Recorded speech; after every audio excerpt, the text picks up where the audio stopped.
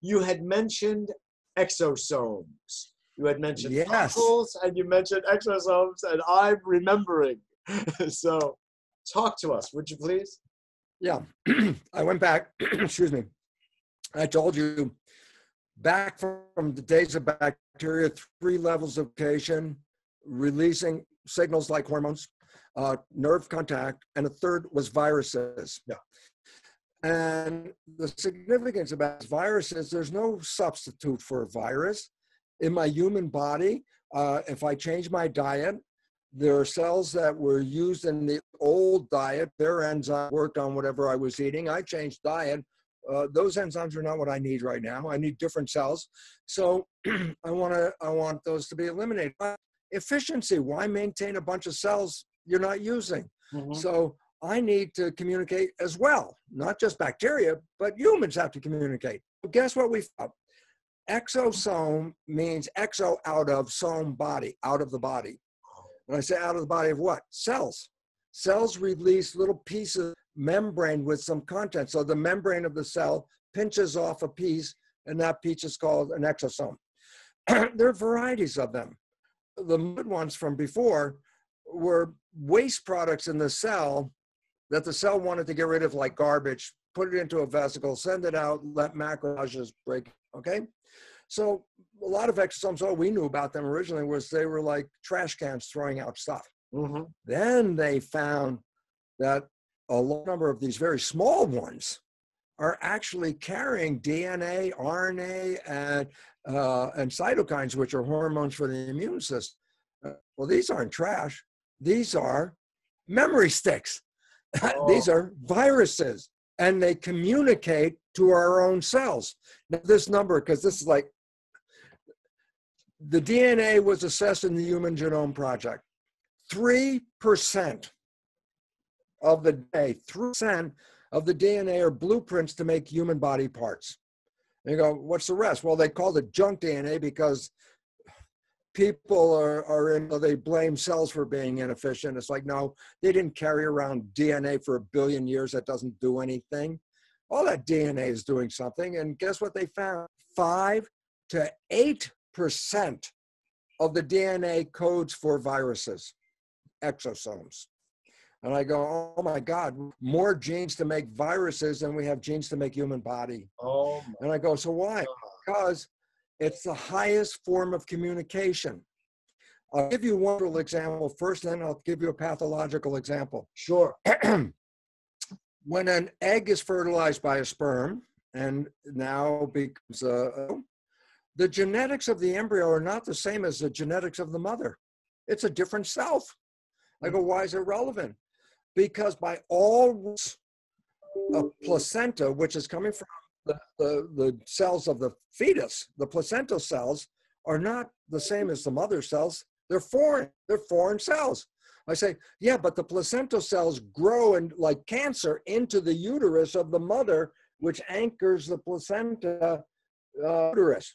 I go, oh my God, the cells are migrating into the mother system. The mother system, by all rights, should be making antibodies or killing cells. So there's be no reproduction. But the issue is, well, then how does the mother system distinguish that the fetus, no, it's foreign, should not be eliminated? So you ready? The fetal cells, the placental cells, make exosome viruses that are released into the vicinity around the fetus and the womb. And I say, what do? They carry information. I say, what information do they carry? They carry information that redirects the immune system to go away, don't deal with this over here. It sends them off on another task. So say, oh, so the fetus has messed with the mother's immune system so that it can be maintained. I go, yeah. And actually, they think birth might be when the immune system recovers, in a sense, and ejects the womb as tissue. So it says, well, yeah, how can I protect the foreign cells that are migrating and into the mother's system as cancer cells do? How can that happen? The answer is Exosomes are viruses made by the placenta that redirect the function when they plug into the maternal immune cells to send away so they don't bother it. Okay, so that's a very wonderful use of exosomes. Otherwise, we wouldn't be here today. God, now, I'm going to tell you, the same mechanisms are used by cancer cells. So what do? If the immune system starts to come cancer, the cancer releases the same exosomes that placental cells release, causing the immune system to leave the cancer alone. And I go, it's been the biggest problem of why, how come my immune system isn't eliminating my cancer tumors? And I'm going, because your cancer tumor is telling the immune system not to do it. And it's through exosomes. And so we keep trying to engage the immune system. I'm going, I don't care how much you're trying to activate the immune system. If those exosomes are present, the immune system is being directed by new information in the memory stick exosome that plugs into those immune cells and not to fight the tumor. And all of a it sudden you realize why we have overrides so much trouble. What's that? it overrides the other original, you could say, understanding of the immune system. It's being overridden by a new program deriving from the exosome communication. Which viruses? Now you call them exosomes because that was a class of vesicles. I said a large number of them are garbage cans. Yes, but within them, they're still called exosomes. But I say, give me a definition of a virus. As soon as you give it to me, I say, well, that's an exosome. Those exosomes that have viral function. This is very interesting. They're coordinating. It's coordinating a community. You got 50 trillion cells. They communicate with each other. Interesting. They found that a pre-cancer cell, wherever it is, could be in your leg, I don't know, sends out exosomes, which are viruses, but there's zip code where? To where the cancer is going to grow. So it'll send, let's say, exosomes to the liver. And I go, what are they going to do? They're prepare the environment for the cancer cell when it shows up. It's not even there yet.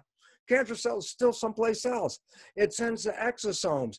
It's called terraforming. What is it doing? It's creating an environment that will support a cancer cell when it gets there. The environment is already being created before the cancer cell even got to that site. And so what is it doing? It's changing the character and function of the cells in the vicinity to provide support cancer. It's like, holy crap. There's a lot more intelligence to this than we've recognized. We just thought some cancer cell ends up someplace and it gets cancer. I go, no, it even precedes itself with viruses to prepare the site to support a cancer when it's there. And I'm going, so what are you going to do about it? I say, you can give all the muscle building stuff you want to the immune system. So the exosomes, the immune system is not going to attack the cancer. And that's why there's always, how come the immune system is not killing the cancer? And the answer, it's redirected. So I said, well, what can I do about it? And this is the whole thing, because we've been trying to kill the cancer cells. I go, the cancer cells are responding to a consciousness, meaning you're not living in harmony. You're, undermining your health with a cancer. I give two examples of the same cancer in two people at the same time, same diagnosis. The cancer doctor says, oncologist, says, patient, your cancer is out of control. You look like you got about 90 days left, of life. You got 90 days, so go home, take care of your issues because you have 90 days left. One person, believing the doctor, because now biology of belief is involved, has now a clock. 90 days from, I'm out of here, okay? And I go, so what? And I say, well, they're going to die in about 90 days. And I said, what about another one? Same diagnosis, the same thing. I said, this one goes, oh man, my life is not in harmony. Screw it. If I only got 90 days left, I'm going to go out and enjoy. I'm going to let go of the job, let go of the stress, find fun and happiness for 90 days. And guess what? The first one said, I got cancer because the cells were stupid, and the doctor is going to try to kill the stupid cells. The second one got cancer and goes, my life's not in harmony. But if I only have a little bit left, I want to enjoy. So what do? They let go of the stress. Yep. Then what happens? 90 days comes, then a year comes, then 5 years come. They haven't died. The other one, 90 days. I say, what's the difference? One of them owned responsibility for the cancer. The other one denied responsibility for the cancer, said cells are stupid, I have nothing to do with it. I go, that's the one that's going to die because he owns no responsibility for the fact that that cancer is not an accident. That's a manifestation of a system out of harmony. And that is the consequence. And he also accepted the authority of the doctor telling him, and he as victim bought into a belief system that programmed his brain, his nervous system to die on a certain date. Yeah, but his brain, you got it. You got it, Mitch, but let's add one more thing. His brain was already manipulated in the first 7 years of life to accept the fact that when he's sick, he does what his mommy and his daddy did. When they're sick, where do we go? Doctor. And I say, so in the developmental programming period, when you learn that every time you're sick, it's not your job, it's go to the doctor's job. And I say, why is it relevant? Because we buy that the doctor is a professional and knows stuff. And who am I? I don't know anything. So I learned the first 7 years, when it comes to my health, I trust the voice of the doctor because that's the one as a professional and not. So when the doctor says you have 90 days left, to that individual who bought that belief, now 90 days is a clock that's counting backwards and will match that expression because they gave power of truth to the doctor and denied power of truth to themselves. Who am I? I don't know. I've written several articles about this going back literally decades, Bruce. And some of it came out of just my own thinking, and some of it came out of my experience of what were called Tavistock groups that I was doing at Yale when I was 16 years old, and then later on in graduate school. And it's all about a study of authority and the way we hold authority in our own minds and hearts. And that dictates who we are or who we are to become.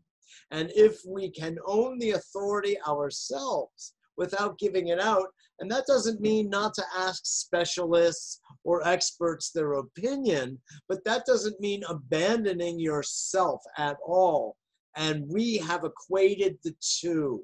And if we can drop out of that, there's a lot more to it. I'm not going to go into now. Yeah. But there's a whole very interesting psychology about looking at who we hold as authority and what does that mean. And when we deconstruct that, we become a lot more powerful ourselves and less prone to, as we say again in Chinese, mishigas, other people's stuff. But you're from New York, you know. Yeah, but you know. I'd like to ask you, though, about this exosome, because this is just utterly fascinating. You can build the immune system at a moment when someone has cancer, but it's not getting the message because the message has been overridden by the exosome, and inside the exosome, that specifically the virus, which are the communicators. So what would you say is then the remedy to that? That's, you know, when I brought up vitamin C before and described it as an antiviral, I was thinking that it would speak directly to the virus, and then you corrected me by saying it's speaking to the immune system to develop the antibodies to the virus. So in a case of thinking exosomally, if you will, what would you do to so-called deal with a cancer that is based on exosomes?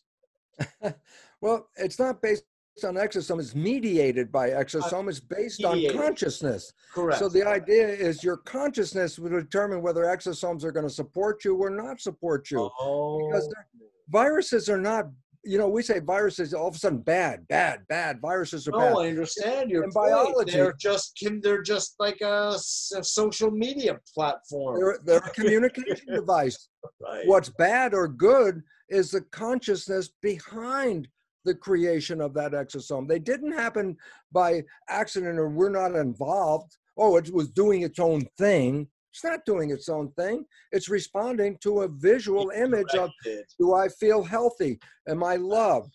Is my life beautiful or is my life under stress? All of these thoughts Do I are believe in healthy longevity, for instance? Well, that's another topic, but that's telomeres. And but not limited to them. Telomeres are the fountain of youth built into every cell. Sure. We don't have to age. We don't have to age like this. This is programmed. This is how we age. How do you know? Because when you were a kid, you saw people got from young people to old people to dead people. Yeah. I see how that works. Where am I? Oh, we memorized it. We memorized it. And then our immune system, our cells memorized it. No, I get it. I get it. So what would you like to say to our audience, Bruce, about how to hold this issue? How can we use it? Because as we know, it's so interesting, that going back to the Chinese ideogram of crisis also meaning opportunity. And there is this sense that not only is COVID happening, but our political system has absolutely fractured. Our economic system has fractured. And it's sort of like we're seeing behind the veil of Oz. The emperor clearly has no clothes, and it's not a pretty sight.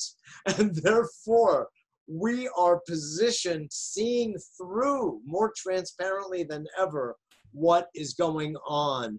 And people are rising up in a very beautiful way in so many ways to seize the day, carpe diem, to really say, we're going to make this our world. And we don't want a world with global warming. And we don't want a world where it's a top down. We want grassroots up. We want a different democracy, a real democracy, not a corporatized one, on and on and on. So how do you see this as a fertile moment for all of humanity? And we have, in a sense, this whole issue of COVID to thank for it. Well, that's surely one of the big, symptoms of our failure in the way we've created this civilization, and that we should own this. What you're seeing is a failure of human behavior to live in harmony with itself and with nature. And so you got 2 points. You can say, screw it. It's only got a few years left. Let's enjoy it. It's going to go down anyway, which unfortunately a lot of people might be thinking. Yes. Versus, I am creating this. Let's own it. First, I have to create my life to be in harmony before I can help the planet. In the hippie days, 1 million years ago, before you change the world, take care of your own backyard. Right. And this is the first step. I can't go out and march and save the world if I can't save myself.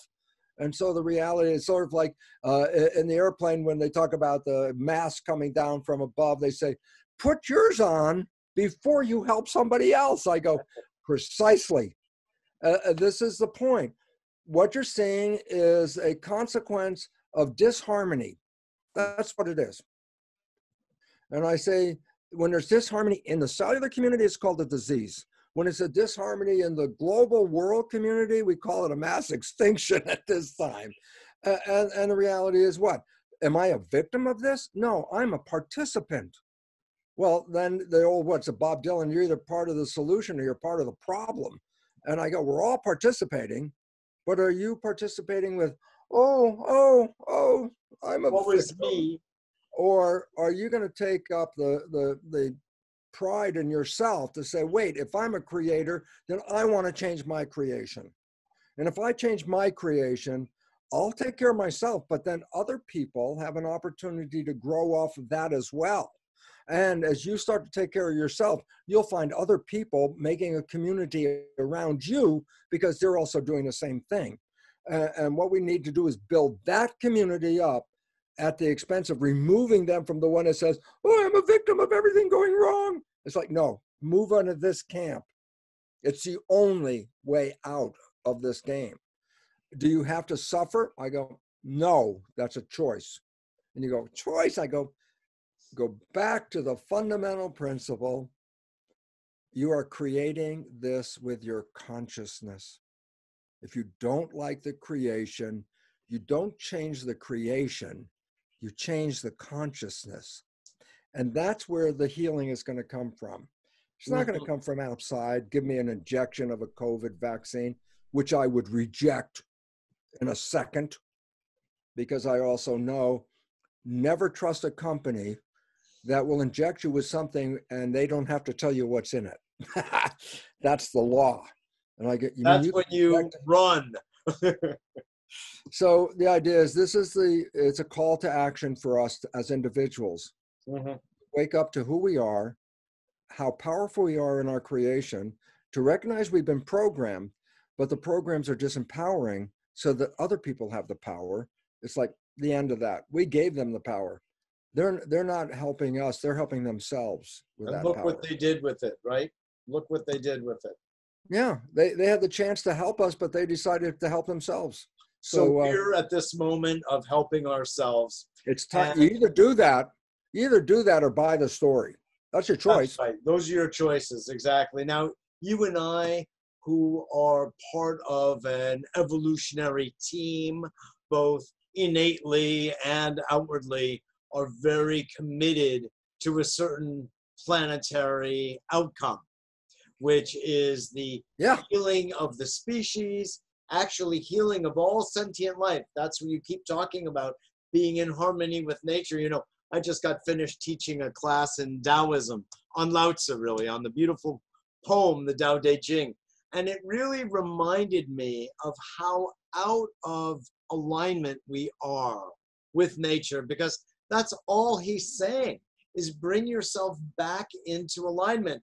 As I have the pleasure of looking at you with the waterfalls right before it, looks like it's wetting your head. But yeah, right. But no, it's so beautiful to behold you, Bruce. But you're in this gorgeous natural scene, and this is what we're lacking. And nature heals at the end of the day. When we're in nature, we're breathing deeper oxygen because of the chlorophyll and the green, and it's filling our bodies, and we feel rooted just like a tree does when we walk on the grass barefoot. And it's like we're connected. And for my money, I feel that this is really where we're going and what we need to embody more and more as time goes on. And nature's been teaching us all along. She's certainly not going to stop now. No. And so the conclusion is real simple, as you just brought up, Mitchell, and the choice is this. It's a choice. I may not stop the end of the world from happening because we're in that mass extinction, but I sure as hell am not going to suffer between now and the end. I'm going to enjoy everything I possibly can. Yes. Because the idea, that's a choice for me. If I leave that for the government to tell me what I can enjoy and what I can, it's like I have no control over anything. That's right. And we have control. So is this time, you want to fall in with all the other lemmings, walk off the edge of the cliff because that's where they say we're going? Or do you want to just say, make up your mind, go the other way? That's a choice. And that's the beautiful part about this. This is all based on choice. I can't make you do anything. I can't tell you to do something. You have to figure out on your own what is your choice. But if you buy somebody else's choice, then by definition, guess what? You just gave up control of your life to somebody else. Absolutely. I'm not going to do that anymore. I did that for 40 plus years. Now the last 35 years is like, I am creating what I want. That's right. And the idea is, but I'm not creating at the expense of others. I'm creating at the harmony of others. I'm creating by facilitating the community in which I live, a community of plants in my yard, or the community of people who I socialize with. I want harmony, and I live in that harmony. If somebody's not in harmony, I don't associate with them. Goodbye. Right. I don't have anything against you. I just don't want to spend any time with you. Right. It's not personal. No, I understand. And knowing the beauty around that you're surrounded by the way, out in beautiful, California, it's very inspiring. I'll put it that way. And I understand you step out onto your deck, and there you are in the middle of the womb of Mother Earth. It's so beautiful. There, I mean, when you look at it historically, the beauty of planet Earth is a gem in the universe. And we are privileged to live here until we disconnect. That's right. Then we're here, but we're not here. We're not here. And it's time to be here. Because why? There's no more beautiful place in the universe to be than where we are. And so it's like a lot of people, well, wait till we get the rocket ship. Or come on, man, you're here. This is where it's at. We're here. We're here for a reason. And there's a long, interesting genetic conversation. There's a perhaps even more interesting epigenetic conversation. That's the one. Okay, and here we are manifesting. And even this dialogue helps to advance the whole way people can be on the planet with each other, even in the midst of so much seeming chaos. As they say, before the manifestation of order is the appearance of chaos. And clearly things look chaotic. But yep. I would say it's an appearance. Underneath it is something emerging. Before we close, I want to bring something that's an important definition in here, because people have linked chaos with random. What's going on is not random. Chaos means there's a plan, but there's so many details to that plan you can't comprehend the whole thing.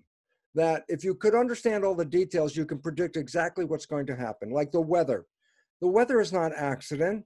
The weather is chaos, meaning it looks like it's random, but hey, you know that story of the butterfly flaps its wings and changes the weather? It's like, yeah, that's part of it. You want to predict the weather accurately, then you damn well have to predict every butterfly in the world and every other insect and every other person and everything. And then you can make a perfectly accurate prediction of weather. It's not an accident, but it's chaos because I cannot take that many details and make sense out of it. So I see it, it looks like it's falling apart, but it's not. It is, and it isn't. It's falling apart, but it's building something new. It's sort of like a butterfly undergoes a metamorphosis from one form, butterfly caterpillar, into butterfly. And I go, where does this transformation take place? I say it takes place in the chrysalis, the pupa, you know, where the butterfly is forming in there. So what's in there? A caterpillar is breaking down and a butterfly is being built at the same time. I say, so what's the relevance? I say, if you just look at the bunch of cells, you go, it's a soup, it's a mess, it's chaotic. I go, yeah, it is chaotic, but it's not random. I say, why? Every cell has a destination. It's coming either from this caterpillar or going into that butterfly. And the significance is chaos is not random. We are in chaos. It's not random. I'll tell you what the conclusion is. The conclusion is we're going through a metamorphosis, which we may make and evolve into a different civilization. Or, hey, a lot of butterflies get in that chrysalis and never make it out alive. Absolutely.